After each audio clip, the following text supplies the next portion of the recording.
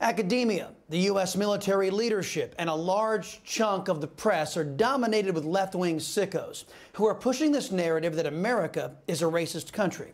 They're trying to force our people to abandon the teachings of Dr. Martin Luther King, who dreamed of a colorblind society, and instead focus on critical race theory. Now, CRT teaches that our lives should be viewed through the prism of race.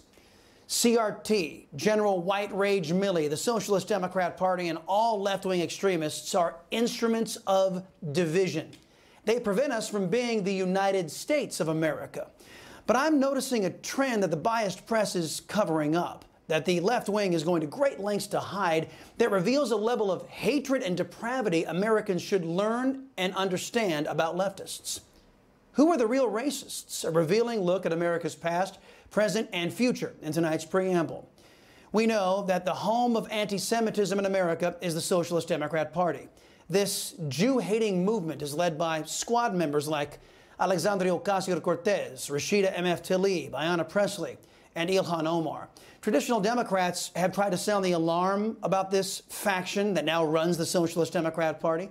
As we speak, Joe Biden, a man who just armed the terrorist Taliban, is busy turning a blind eye as terrorists build nuclear weapons. Iran's nuclear weapon program is at a critical point. All red lines have been crossed, inspections ignored, all wishful thinking proven false. Iran is currently violating the IAEA's safeguard agreements, and it's getting away with it. The Israeli Prime Minister is worried that his people will be incinerated in the hail of fiery atoms. Joe Biden and his socialists, they're nowhere to be found. That party is too busy defunding Israel's defenses to care that Iran is close to delivering on their promised genocide of the Jews.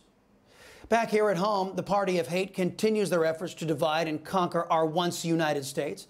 The Democrats' divisiveness, well, it has historical roots. Democrats defended slavery as a major party platform in 1861. The Ku Klux Klan was founded by Confederate war veterans who were Democrats. The Klan worked as the terrorist arm for the Democrat Party and white supremacy. The KKK's first Grand Dragon spoke at the 1868 Democrat National Convention. Jim Crow laws were driven and enacted by Democrat state legislatures. The majority of those opposed to the 1964 Civil Rights Act were Democrats. Democrat Franklin Roosevelt established internment camps for Japanese Americans. The statue of Senator Robert Byrd, once a grand cyclops in the Ku Klux Klan, still stands on Capitol Hill in Statuary Hall.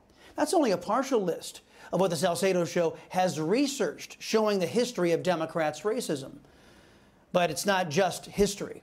It's very much today.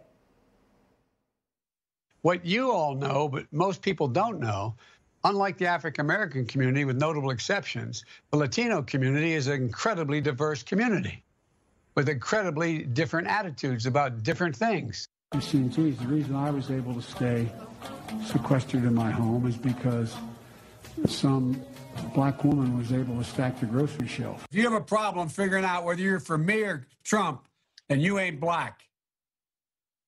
That, too, is just a sample of Joe Biden's racism, Biden's bigotry that the mainstream press tried to hide from all of you in the lead up to the 2020 election. Biden's history with racism goes way back. Joe Biden thought integrating black kids would lead to a, quote, racial jungle. Joe Biden also took a swipe at America's Indian population. You cannot go to a 7-Eleven or a Dunkin' Donuts unless you have a slight Indian accent. I'm not joking. Yeah, and now Biden and his hate-filled Socialist Party are attacking Latinos.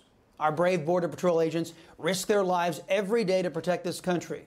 They do the job that Biden and his socialists don't care to do. Recently, our border agents mounted on horseback enforced U.S. immigration law by stopping illegal aliens from bum rushing the border. Accusations that our border agents used whips and lassos to beat illegal aliens quickly sprang up. Our agents were accused of running illegal aliens over with their horses. Those lies were quickly debunked.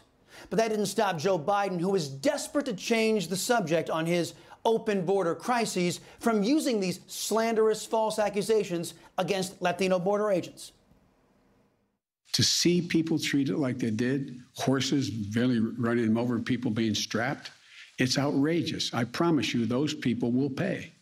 They will be, there's an investigation underway now, and there will be consequences. There will be consequences. Everything Biden just said is a lie. Everything he just said there was a lie. But what does Biden care? He's just lying, trying to destroy the lives of some brown people. That's a small price to pay, right? To hold on to power, if you're a socialist Democrat. Fox News went to Del Rio, Texas, majority Hispanic town, ruined by Biden's push for illegal immigration, and asked residents there what they thought of our brave border agents. The town rejected Biden and his team's attempt to malign Latinos in uniform. One resident said, quote, "It brought me to tears. These men are giving their lives, leaving their families to come here and secure us. I'm personally very thankful." Another resident said, quote, "We back them completely. We say, don't lie about them. Please, don't lie about them," end quote. But that's just what Joe Biden did. Joe Biden, Jen Psaki, Alejandro Mayorkas, and their entire team of socialists, they are perfectly willing to lie about brown people if it benefits their politics. The American left is the cancer that infects the body politic of the United States. If that cancer is not defeated, America will die. The Socialist Democrat Party is all about division. They can't get elected any other way. Joe Biden infamously claimed that he is the Democrat Party, and so he is. He is the perfect divider-in-chief. And Joe Biden is a racist. What else can you call a man who's willing to destroy the lives of brown people, his own citizens, because they get in the way of his anti-American agenda? Mr. Biden, for all of your racism in the past and your racism in the present, you have this liberty-loving Latino's utter contempt. And I will commit to doing everything in my power to make sure your racism and division aren't part of my nation's future. Hey, I'm Rob Finnerty. Thanks for watching. If you enjoyed this video, please join the conversation in the comments below. Don't forget to subscribe, too. Hit the bell icon to be alerted to breaking news. And remember, there's a whole lot more on Newsmax TV, America's fastest growing cable news network. Newsmax TV, where real news for real people.